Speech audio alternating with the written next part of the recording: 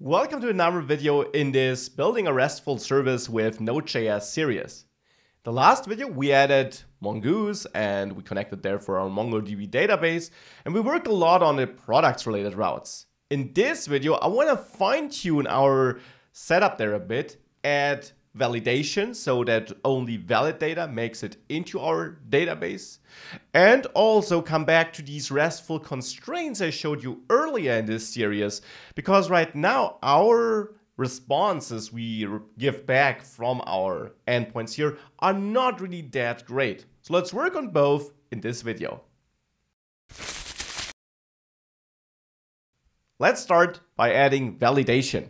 Now for that, most interesting to us is the post route here, where we create new products. And there we store an ID, which we automatically generate, so nothing to validate here. This will be unique and so on. But we also store a name and a price. And what happens if a user passes, let's say, a string as a price? Well, let's find out. Let's go back to Postman, create a new post request to products. Let's work on the body. And the body now needs to change again. Should be a normal JSON object here, where I set the name to something awesome. And then I set the price to hello, which doesn't look like a correct price. If I send this and restart my server, which I just did. So if I send this, I do get back an error. Cast number failed for value hello. So that's great. One important lecture we can already take away. We can't store strings as numbers and so on. This is already something Mongoose checks for us, and it correctly throws an error if we try to do so. However, what happens if we don't pass a price? If I just pass a name, then we still get back a valid response. And if I now get all my products, you see we created a product without a price. That is not how it should work. So I'll go back to my product model, and there where I set the values to string and number, we can also pass an object, which does not mean the type is an object, but now we can provide a more detailed configuration. We can set up a type property here where we can still set this to number. So now we had the same as before, but we can also pass more configuration, like for example, we could set required to true here. And this does just what it sounds like. It makes sure that this field is required. If I now save this and I try to send that same post request from before again, I now get an error that path price is required. And this of course makes sense because, well, it is required. I don't want to allow this write access. And the same can be done for the name, of course. Here, I'll now also set this to type string and require this. And if I now send this here, without setting a name, so let's just set some names property which doesn't exist. Now, this also fails because price is required and name is required. If I do set a name to something awesome, and if I then do set a price to something awesome, then it succeeds. If I now add a third argument here, like sales price, which I set to $9.99, and I send this, it also succeeds. And if we get all products, we see that here, nowhere the sales price was saved though. And that makes a lot of sense because if you have a look at our backend, just sending the sales price as an argument to our route doesn't do anything, because here we're configuring the product we plan on storing, and there we never extract the sales price. We never assign it to a property in our object which is going to get stored. So we can send whichever data we want. We're just making sure that the data we do expect is valid. And this is now the case with the setup we, set up here. Now let me quickly clean up that data here by sending a couple of delete requests. So I'll delete this product, which doesn't have a valid price. And thereafter, let me quickly again grab all products. Whoops, without that ID, which correctly failed because we just deleted it. And let me also delete one of these something awesome products here, or if you want, of course, both.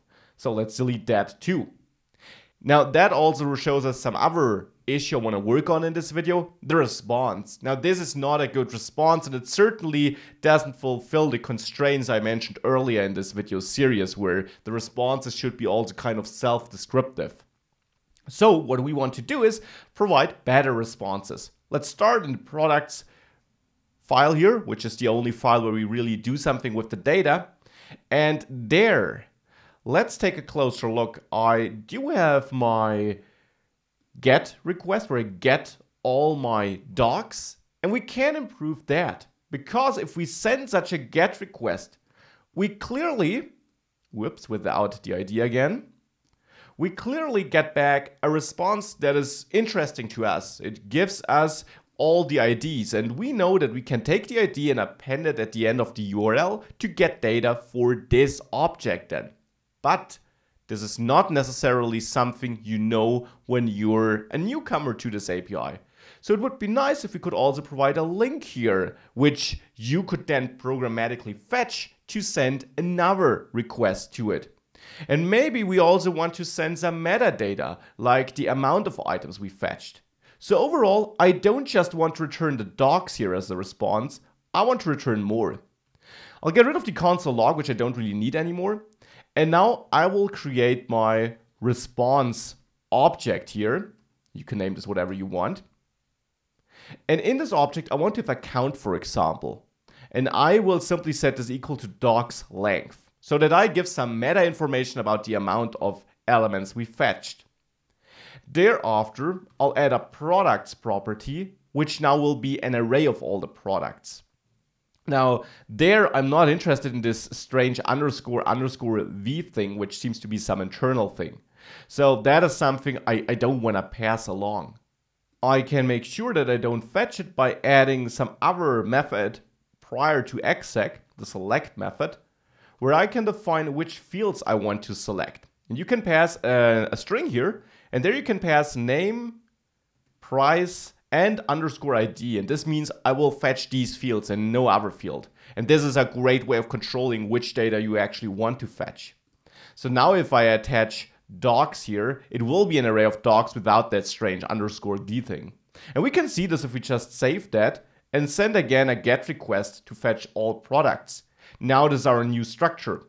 Now we don't see the count field because I'm not using my new response constant here. I should return that instead of the docs. So now if I do that again, you see now we got an object with count2, products, and then the products. And then, as I said, would be interesting to also have more information on the individual product, like the URL that leads us to the detail information for that product. So for that, I'll actually change my docs array here. I can use the normal map method for that to basically map it into a new array. There I'll get my individual document I fetched, and I will return a new version of it. Now that new version will use all the old data, and for that we could use the object spread operator if it is supported by the Node.js version you're using, but you can also map it manually to say name is doc name and price is doc price, and then underscore ID is doc underscore ID, but then also pass something like URL, which could be a JavaScript object where we, or maybe request, which could be type, where we say, okay, you can send a get request. And this is just meta information. You can write this in whichever way you want, pass whichever information you want. Now, I want to pass information about which kind of request do you have to send to which URL to get more information about this object. So here it would be a get request, which you send to a given URL. That would be, and now it's the URL of our service here. So in my case, it's HTTP localhost, but of course you can also dynamically fetch this to get the ID of the service you're running on, or you can of course also hardcode the domain in here, which you're going to use in the end. So I'm going to fetch my address here, localhost, 3000 to be precise. But then you would have to connect to products / and then doc underscore ID. Whoops, should be .id. Now if I save this and I send a GET request, we get back that extra information. With the URL, I can send a GET request to, and I can indeed do this by simply clicking on it, where I get detailed information for that given object. So this is now how we should style this and how we should structure this. This is a better response for getting all the documents. And of course, you can fine-tune this totally to your needs. Now let's have a look at the other routes. If we created a new object, right now I simply return a message, which is okay, but maybe not this message. So we could say created object or created product successfully, though that is kind of a redundant message because we do have status code 201, but still, let's keep it. Then created product makes sense, but I don't just want to paste in the result here. Instead, because let's maybe first have a look, because if I do send such a post request here with the body I have here without the sales price maybe, if I send this, what I get back as a response is also again with this strange V thing and so on. So what I could do is I could also simply return a new object here where I maybe manually map name to result name, price to result price, and ID to result ID, but where I then also add my request object I used before, where I set the type equal to get and the URL to the same URL as above to give the user an idea about where to send a subsequent request to get detailed information about that new object. The one difference is of course that here I'm not accessing doc ID but result ID. So this would now be a better response for creating products. If we have a look, this looks good. Now we get this type of response. And feel free to continue on your own, of course, to practice this. We can do the same for the other routes too, like here when we get data about one single object.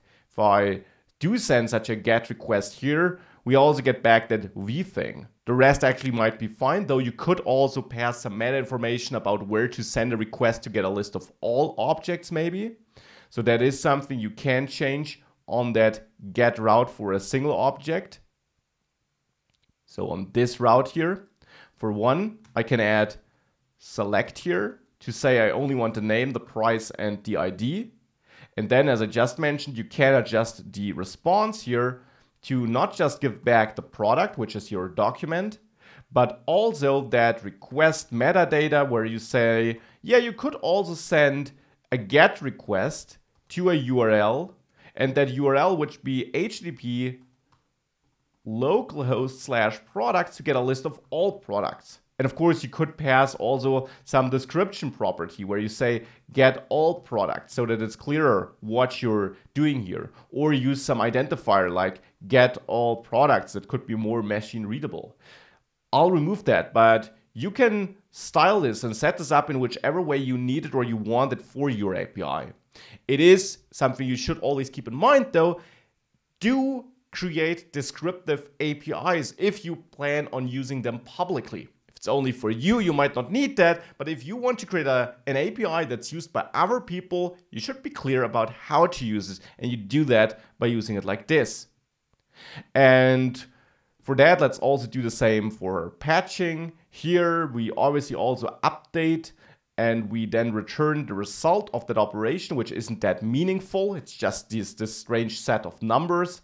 So there I could also just pass nothing, that's also valid, or simply pass something like an object where we have a message, product, updated, and then again our request object to know that you can send a GET request to a URL to get the details about the new product, and that would be localhost/products/ and then the ID which we fetch from our URL here. So that would be a meaningful response for patching. So let's try this out too. If I want to send a patch request to this URL, and there I do indeed set a meaningful body. Well, let's do that on the first tab where I already configured this a bit better. So let's grab some ID here, which I want to patch. Let's turn this to a patch request. And then remember, here the body is an array where we got a couple of objects describing the operations we want to do. Like here, we would set the prop name property to, let's say, name. We want to change the name of a product. And then the value will be something more useful. If I now send this, I get back this updated response, and I can send a GET request to this, of course, and fail. Oh, because I, of course, should encode the port into that URL too. So that is something I also need to do up here, where I return the data for a single product ID. So this should be the full domain, of course. So with that fixed, let's try this again. Let's again patch this object here, and then simply send a GET request. And now we get that data for this changed object. And with that, for deleting, we also might do something comparable. Here we try to delete this object, and if we succeed, I can either send an empty object or again something with a message where I say product deleted, and here I don't really need to send a link to the product because it was deleted, but we could add our request object here maybe to show, hey, you could also send a post request to some other URL. So here would be HTTP localhost 3000 products to create a new product. There you will need to send data, and that data then would simply be in the form of having a name, which is a string, and a price, which is a number. And with that, we would give instructions what the request body should look like. Maybe we name this body therefore. So now if we save this and we delete our object here, we get back this link which says, hey, you can send a post request to this URL, and if you pass that payload, then you will create a new product. So these are more meaningful responses, and you can, as I said, fine-tune them to your needs. You might need different responses, obviously. I think we spent enough time on that. Now, one thing, because just as I see it, I want to work on is this deprecation warning, which you also might have seen and which you maybe also asked about already. Now, this is not a problem. You could ignore it, but we also can fix it by going back to the app.js file. And there, when we set up Mongoose, right, when we connect it there, I can also say Mongoose promise equals global promise to use the default Node.js promise implementation instead of the Mongoose one. And with that, if you restart the server, you shouldn't get this anymore. So now if you again start sending your requests and so on, it should still work as before, but you shouldn't get this deprecation warning. Now, feel free to fine-tune this more to adjust it to your needs and requirements. I'm happy with the current state, and I'd say in the next video, we take a closer look at further evolving our data structures and also adding some orders and making sure that we save these in the database too.